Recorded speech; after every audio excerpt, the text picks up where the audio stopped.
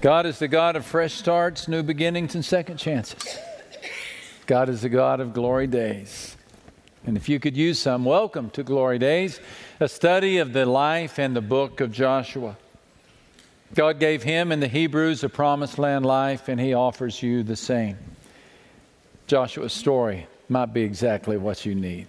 Let's begin by making our Glory Days declaration. Fill your lungs with air and your hearts with hope. Let's say it like we mean it, shall we? These days are glory days. My past is past. My future is bright. God's promises are true, and His word is sure. With God as my helper, I will be all He wants me to be, do all He wants me to do, and receive all He wants me to receive. These days are glory days. Thank you, Lord, for the promise of fresh starts, of new seasons, of second chances. We receive that promise today. We beg you, Lord, to stand in bold defiance against the evil one who wants to fill our thoughts with doubts and fears. Today, Lord, we lean into you. Forgive the sins of the one who speaks, for they are many, and help us to see Christ and just Jesus. Through the mighty name of Christ, we offer this prayer. And all the church said, our dog ran away last Sunday. Yeah, dog lovers of the world, join with me in a collective groan. A neighbor, Mark McCurley, had tipped me off to a great place for dogs to romp and run. So I told Andy, my dog, all about it. Andy, I said, I know of a dog's dream come true. It's a creek bed with a wide meadow, no cars, no leashes, no fences, nothing but stuff to sniff, and trees to wet, and crevices to explore. And he looked up at me and he said, oh, Master Max, you put the wow in bow wow. That sounds to me like the doggy version of Glory Days. I said, indeed it is. It is a canine promised land. But let me warn you, you must stay close to me. This pasture is several miles from our house, and if you wander off, you may not be able to find your way home. And let me warn you, deer will entice. Rabbits will lure. There may even be a seductive poodle on the path. Remain on high alert. Heed my voice. Stay close to me. I will, he yelped. But did he? No. The moment I unleashed him, he ran away and he scooted up a 20-foot tall bluff. Andy, I shouted. He stopped and looked down on me. Andy, I said, come back here. And my poor dog was in a moral dilemma. To one side, he heard the luring voices of Sodom and Gomorrah. Come on, Andy, they were saying to him. Come on. Let's have a little fun. Come on. To the other, he heard the voice of his wise, seasoned, and very handsome master. Come here, Andy, I said. So he looked away, and then he looked my way, and he looked away, and then he looked my way, and then in a flash, in the snap of a finger, he was gone. My first thought, Deanlin is going to kill me. So I went on a rescue mission.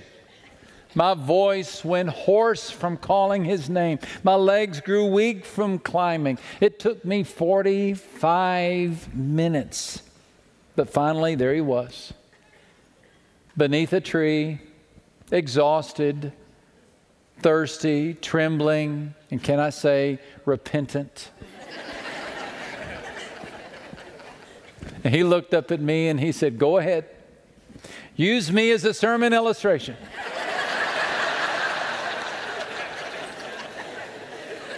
He said, I entered the promised land, but I forgot my master. I wasn't intending to use my prodigal pup as an illustration, but since he offered, the story does fit our study. God was concerned that Joshua and the children of Israel would enter the promised land and forget his voice.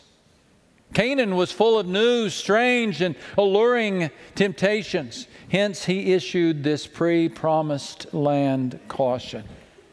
Only be strong and courageous, that you may observe to do all the law which Moses, my servant, commanded you.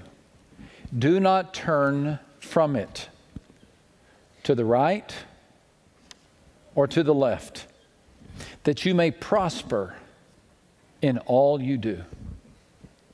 This book of the law shall not depart from your mouth, but you shall meditate in it day and night, that you may observe to do according to all that is written in it.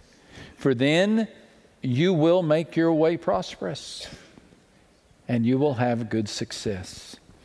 Remember the context. God is calling Joshua to lead 2 million ex-slaves out of the wilderness across the Jordan River into the promised land. He wants to take them from the east side to the west side where they can inherit their inheritance. And so what does God give Joshua? Well, in chapter 1, God gives Joshua the promise of his presence. That was last week, where he said, I will fight for you. I will be with you. But God also gives him the promise of his word. God will speak to him. That's this week. Like you and me, Joshua had a Bible. This may surprise you to know this, but yes, he had a set of scriptures. His Bible consisted of Genesis, Exodus, Leviticus, Numbers, and Deuteronomy. The 5 books were written by Moses and carried in the Ark of the Covenant. But though Joshua possessed the scriptures, God wanted the scriptures to possess Joshua. So he encourages him to first elevate the word. This is where you fill in the blanks if you like to fill in blanks. Elevate the word. God said the book of the law shall not depart from your mouth. Now that's interesting. Why did he say mouth? Why not brain or heart? Well, what is the mouth used for? It's used for chewing and it's used for speaking primarily. So there's the message. Let God's word be something you chew on, meditate on, think about, rehearse, recite over and over again. Chew on it and speak it. Speak the word. Speak it to others. Speak it to yourself. Speak it into problems. Be one who declares the word of God. Rely on its wisdom. Encourage others with it. New Testament verse says, let the word of Christ dwell in you richly, teaching and admonishing one another. You see, Canaan is loud with enemy voices. The devil cranks up the volume on the west side of the Jordan. Once we begin coming out of the wilderness and stepping into our inheritance, into our possession, living out God's promises, Satan comes at us and he cranks up the volume on the voices of doubt and fear. So a key for promised land living is let God's word be the authoritative word in your life. I have a friend who's taking flying lessons. He wants to learn to fly. The pilot is teaching him to trust the instruments. In an unusual thing, but I understand that they do this all the time. He put visors on his eyes, so he had to rely on the panel. The teacher then rocked and rolled the plane so much that the student was dizzy and the equilibrium was off. And the teacher turned the controls over to his pupil. My friend thought he had leveled out the plane without using the instruments. But when he looked at the instruments, he realized he was going straight down. So he had to make a choice. Am I going to trust my instinct or am I going to trust the instruments. Life has a way of knocking us off balance. Death, disease, or deceit, or troubles come our way, and we think we know how to fix our problems. God says, don't trust your inner ear. Don't trust your inner self. You need a voice outside of yourself. Let this be the authoritative word in your voice. Rely on Scripture. I realize how countercultural that commission is. We live in a society that is increasingly turning away from Scripture. We live in a society that says there is no authority. Or if there is authority, that authority is you. Or that authority is on the news. Or that authority is your coach or your teacher. Or that authority is on the afternoon talk show. I realize what we're called to do goes against what our society says to do. But we're not the first. We're not the first people to be called to heed a different voice in a very pluralistic society. The Apostle Paul was speaking to a young pastor by the name of Timothy. Timothy lived in a city that was famous for competing philosophies, the city of Ephesus. And so Paul told young Timothy, as you lead your church, do this. You should continue following the teachings you learned. You know they are true because you trust those who taught you. Since you were a child, you have known the Holy Scriptures, which are able to make you wise. That wisdom leads to salvation through faith in Christ Jesus. And then he says, all Scripture is inspired by God and is useful for teaching, for showing people what is wrong in their lives, for correcting faults, and for teaching how to live right. What a remarkable statement. All Scripture is inspired by God, or breathed by God is the literal translation, as if to say it comes from within God. These words come from God. What a remarkable claim to be made about a book that all of us can read. It's a remarkable book. The Bible is remarkable in composition. Composed over 16 centuries by 40 different authors, written by soldiers, shepherds, farmers, and fishermen. Begun in lonely Arabia by Moses, completed on the lonely island of Patmos by John, penned by kings in palaces, shepherds in tents, and even prisoners in prisons. Was it possible that 40 writers, primarily unknown to each other, writing in 3 different languages and in different countries, separated by time, 3 times the period since Columbus discovered America, was it possible for them to produce a book of singular theme unless there was behind it an author, one who designed the pages and the words? It is remarkable in composition. It is remarkable in durability. It is the single most published book in history. The Bible has been the #1 seller in the world for 300 years. #1 seller in the world for 300 years. It has survived bans, burnings, outlived all of its opponents. The death knell has been played 100 times, but God's Word continues. The Bible is remarkable in prophecy. Did you know that the pages of your Bible contain over 300 fulfilled prophecies about the life of Jesus alone? 500 years before Jesus was born, a substantial biography had already been written about his life. What are the odds? Imagine if we saw something similar today. If somebody came across a book that had been written in, 1900. That prophesied 2 world wars, an atomic bomb, the assassination of a president, the assassination of a civil rights leader. Wouldn't we pick up that book and say, there's something special about this book? Folks, there is something special about this book. But the biggest test of the Bible is, does it work? If you read the words and put them in practice, does it work? The Apostle Paul says that it is useful for teaching, for showing people what is wrong in their lives, for correcting faults, and for teaching how to live right. This is the big test of Scripture. Practicality.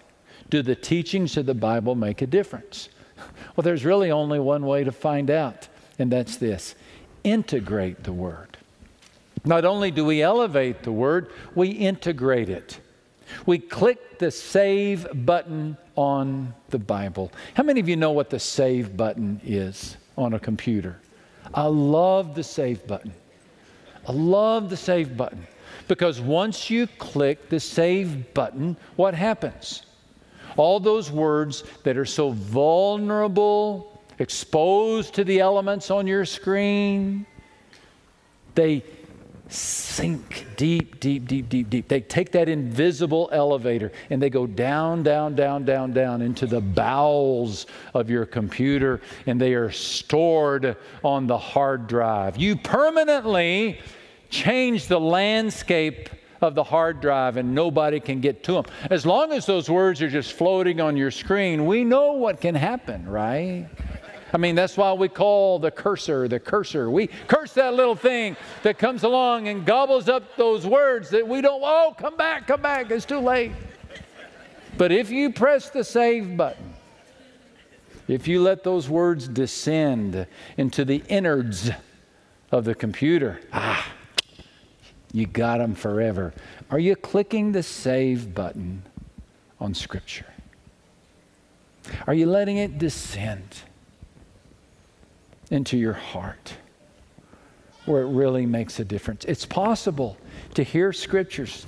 It's possible to hear teaching and never click the save button.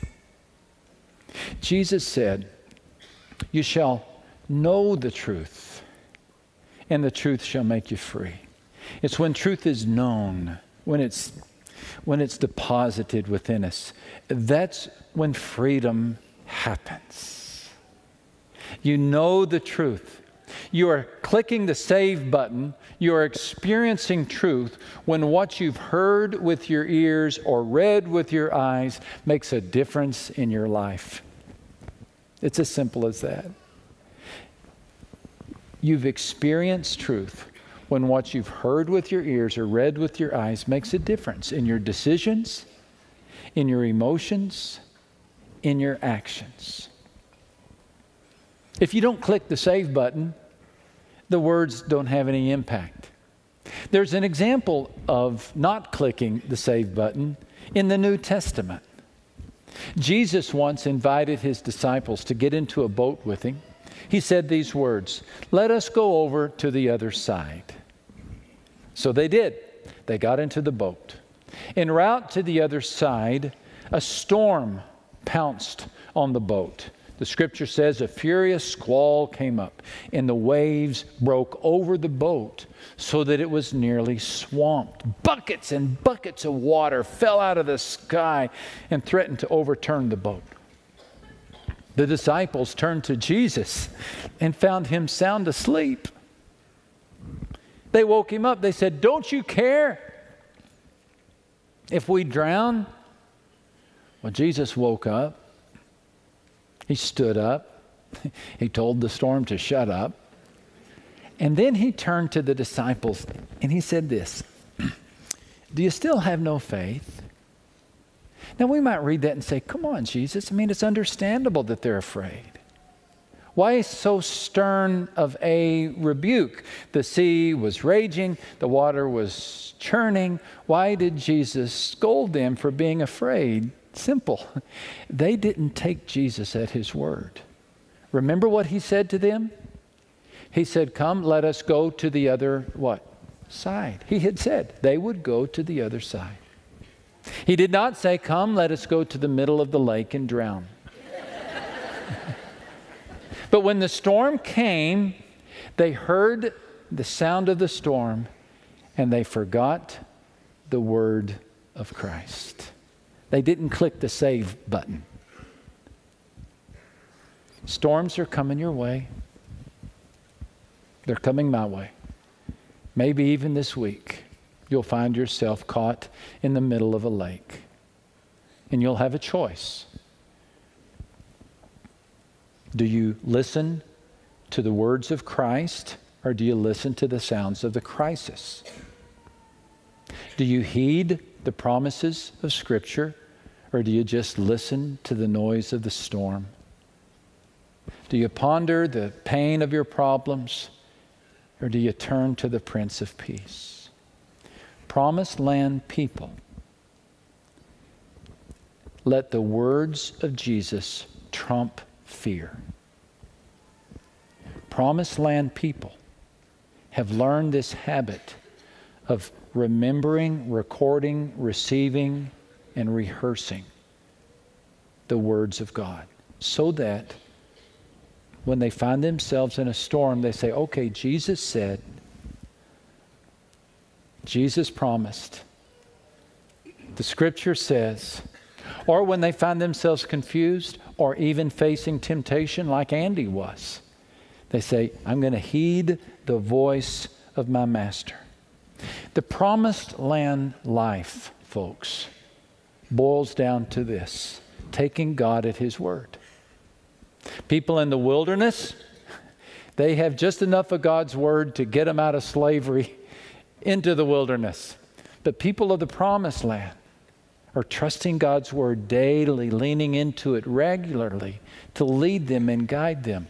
This means that the Bible is the single most important tool in your spiritual growth.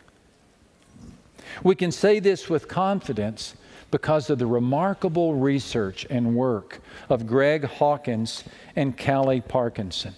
I hope you'll have an opportunity to meet Greg Hawkins and his wonderful family, Lynn, Jack, Aubrey, and John. Greg is a recent addition to our leadership team who comes from Chicago. He's the Minister of Ministry Development. Such a delightful, delightful man. And you might say that he literally wrote the book on spiritual development. He and Callie Hawkins surveyed over 1,000, Callie Parkinson surveyed over 1,000 churches in the United States. They went on a search for Joshuas. They went on a search for people who were really enjoying and living out and victorious in their faith. They searched for the common denominator of people who were experiencing a promised land life. And what they discovered raised the eyebrows of at least 1,000 pastors. The key to spiritual growth, they discovered, is not increased church attendance or involvement in spiritual activities. People don't grow in Christ because they're busy at church. People grow in Christ simply because they read and trust their Bibles. Look at this paragraph in their book. Nothing has a greater impact on spiritual growth than reflection on Scripture. If churches could do only one thing to help people at all levels of spiritual maturity grow in their relationship with Christ, their choice is clear. They would inspire, encourage, and equip their people to do what? To read the Bible. You expected something more glamorous? Maybe something more mystical, a little sexier, a little more elaborate. Something that required a trip to the top of a mountain or 40 days in a desert or something bizarre or sacrificial, when really it's all right here. And what God gave Joshua, God has given us a Bible. And He gave him this command: do according to all that is written in it. This was God's command, remember, to the commander. Joshua was in charge of 2 million people. He was the undisputed 5-star general of his generation. And yet even he, the man in charge, was called to live in submission to a higher voice. Not to make laws, but to apply laws. Not to create new philosophies, but to understand God's philosophy. God didn't command him to seek a spiritual experience or pursue a personal revelation or long for a goosebump-giving emotion. His word to him is his word to us. Open God's word. If you do, then you can, lastly, anticipate a reward. God says, you will make your way prosperous and have good success. This is the only time in the Old Testament that the words prosperous and success share the same sentence. This is what is called an emphasized promise, a repeated promise to make a point. When you study God's Word, good things happen. Align yourself with God's Word, and you can expect prosperity and success. We might cringe at a statement like that because we tend to associate the word prosperity with money. Well, God does bless His children with success. Sometimes it is financial success. It is. Sometimes, though, the Bible uses prosperity and success in terms of emotions, in terms of relationships, in terms of peace. God may bless you with increased financial success. He may increase you with more friends. He may increase you with a good night's sleep. He may increase you with a lifetime of healthy and happy years. He may fill your quiver with kids and grandkids. God has all types of ways of giving His children prosperity and success. But we believe this, that to the degree that we align ourselves with God's Word, good things are going to happen. Let's learn a lesson from what God told Joshua. Let's elevate the Word. Let's integrate the Word. And let's anticipate the reward. And let's also learn a lesson from my sweet little dog, Andy. You know, he caught me as I was leaving today to come to church. And he stopped me. He said, Master Max, I love it when he calls me that. He said, Master Max, is today the day you tell the story of the time I was lost? I said, yes, it is. He said, well, tell the church I have learned my lesson. I said, what's the lesson? He said, whenever I'm too far from the voice of my master, life is rough, rough, rough. That's what he said. That's what he said. I promise.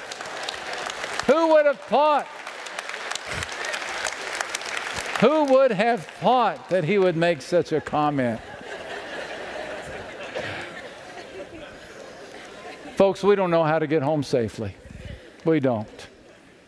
And we can easily get lost. And it's a wild world out there. But you have a heavenly Father. You have a Master who will guide you home. Heed His voice. Heed His voice. And you will enjoy a promised land life. Amen? Thank you, Lord, so much for your teachings, for your blessings, for your guidance. We confess that we, like Andy, have wandered away. Most, if not all of us, have passed through seasons in our lives in which we disregarded your word or even made a mockery of your word. We're very sorry, Father, for that, because we see where that takes us, and we see where that's taking other people. We don't want to go there.